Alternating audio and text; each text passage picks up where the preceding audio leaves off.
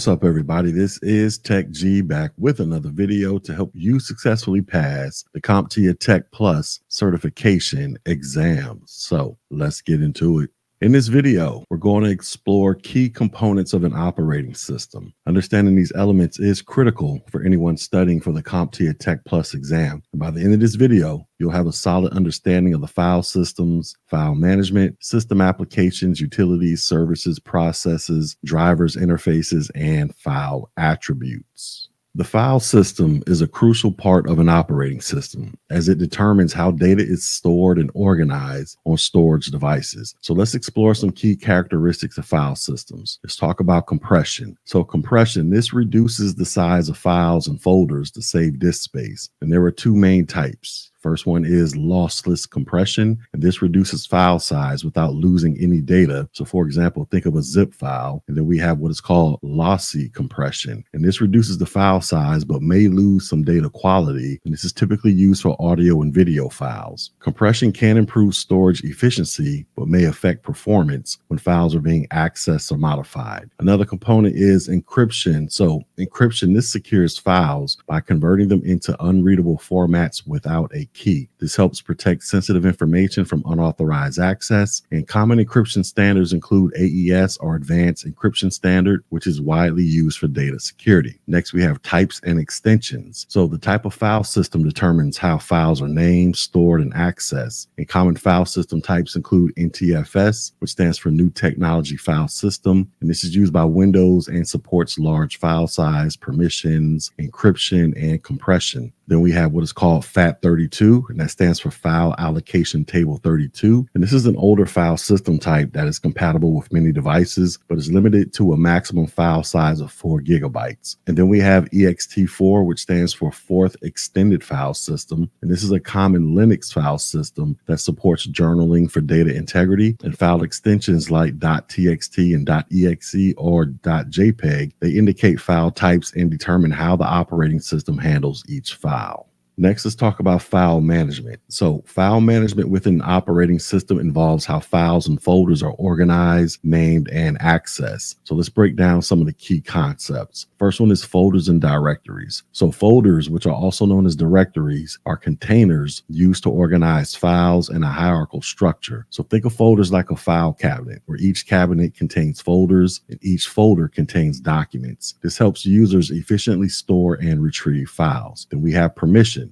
So permissions, they control access to files and directories. And the most common permission types include read, which allows viewing the contents of a file or directory. Then we have the write permission. This allows modifying or deleting a file or directory. And then we have the execute permission, and this allows running a file as a program. In most operating systems, users are granted different permission levels to maintain security. Then another aspect is naming restrictions. So each operating system has its own rules for naming files and directories. So in Windows, files can be up to 255 characters, but they cannot contain certain symbols like the ones listed on your screen right here. And then in Linux or Unix, file names are case sensitive and can contain almost any character except for the /. So proper file management, this is essential for ensuring organized data, preventing unauthorized access, and maintaining a clean system. Next, let's talk about system applications and utilities. So an operating system provides essential system applications and utilities that help users manage their computers. So let's explore some of these tools. So let's talk about the system applications. These are core applications provided by the operating system for common tasks. So we have things like File Explorer and Finder. So in Windows, this is known as the File Explorer, and in Mac, it's called the Finder. And these tools allow you to navigate, open, and manage files and control folders. Then we have the control panel and the settings. This is where users configure the system settings like display options, network connections, and device management. Then we have utilities. Utilities, these are specialized tools to perform maintenance tasks. So we have utilities like disk cleanup and storage management. This utility helps free up space on your drive by deleting unnecessary files. Then we have the task manager and the activity monitor. These allow you to view running applications and processes as well as system performance. And then we have antivirus, anti-malware software. This protects the system from malicious software. So system applications and utilities are essential for maintaining system health, configuring settings, and ensuring a smooth user experience.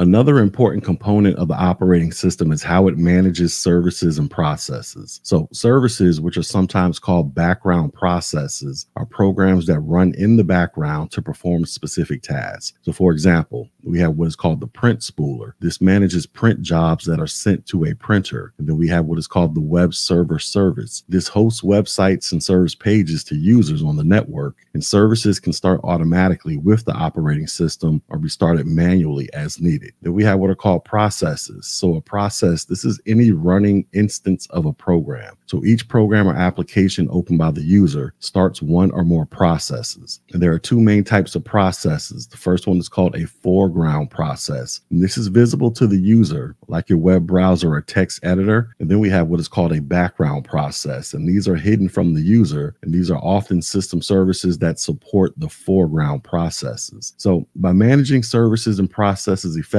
an operating system can ensure that multiple tasks are performed simultaneously without disrupting the user experience. Next, let's talk about drivers. So drivers are specialized software that allows the operating system to communicate with hardware devices. So think of drivers as translators between hardware components and the operating system. So for example, when you connect a printer to your computer, a print driver is needed to send the correct print commands. And graphic card drivers, they allow the operating system to fully utilize the GPU's capabilities for rendering images and video. So drivers ensure that hardware devices function properly, and they often need to be updated to maintain compatibility with the operating system or to add new features. Next, let's talk about interfaces. So the interface is how users interact with the operating system. There are two main types. The first one is the console or the command line interface. So with CLI, this allows users to interact with the operating system by typing commands into a console or terminal. While it may seem complex, it's very powerful for executing tasks quickly and efficiently, particularly for system administrators or power users. And examples include the following. You have what is called Windows Command Prompt or PowerShell. And then for Mac or Linux, they use what is called Bash or other shells. And then we have what is called the graphical user interface. So a GUI, this provides a visual way for users to interact with the operating system through windows, icons, and menus. And it's more user-friendly than a CLI and is what most people use on a daily basis. And some examples include the Windows desktop environment, and this includes the start menu, the taskbar, and windows for different applications. In Mac, it provides what is called a dock, the file explorer, and a menu bar. And then in Linux desktop environments, they have what is called GNOME, KDE Plasma, or XFCE. Both interfaces have their use cases. The GUI is for ease of use and visual navigation, and the command line interface is for powerful and efficient command execution.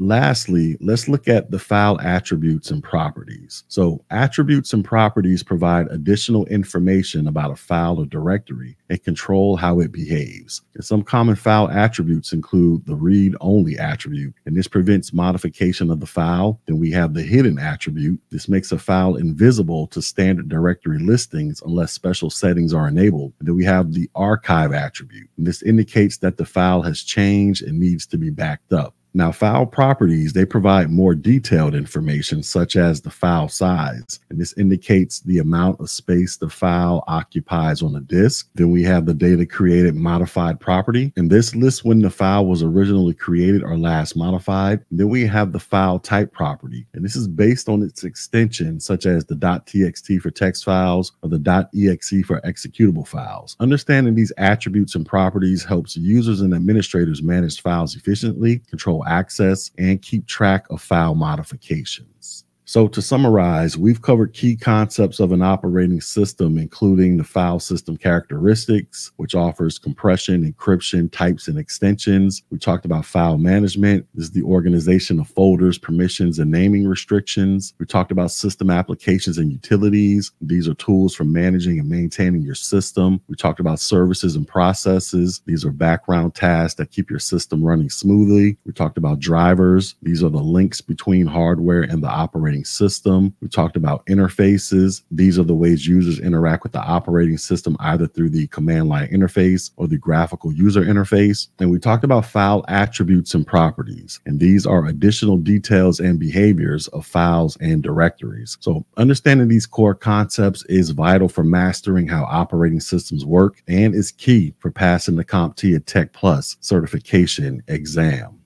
All right, now with all of that said, let's get into some of this check on learning. So which of the following file system types supports file encryption and compression in Windows? Would it be NTFS? Would it be FAT32? Would it be exFAT? Or would it be HFS Plus? And the correct answer is NTFS, or New Technology File System. And this supports file level encryption, compression, and advanced permissions. FAT32 and exFAT are simpler file systems that do not provide these features. And HFS Plus, this is used by Mac and is not native to Windows file system. Next question, which of the following tools is used in most operating systems to manage system processes and services? Would it be Disk Cleanup? Would it be Task Manager? Would it be File Explorer? Or would it be Command Prompt? And the correct answer is the Task Manager. So the Task Manager is used to view and manage running processes, services, and system performance. Disk Cleanup is used to free up disk space. File Explorer is for managing files, and Command Prompt is a console interface for running commands. Final question, which of the following is a naming restriction for files in most modern operating systems? Is it files cannot contain spaces in their names? Is it files cannot have more than 128 characters in the name? Is it files cannot contain special characters like the asterisk or the question mark? Or is it files cannot use numbers in their names? And the correct answer is files cannot contain special characters like the asterisk or the question mark. So most operating systems restrict the use of special characters in file names because they are reserved for specific system functions. In files, they can contain spaces and numbers, and the length limit varies depending on the file system.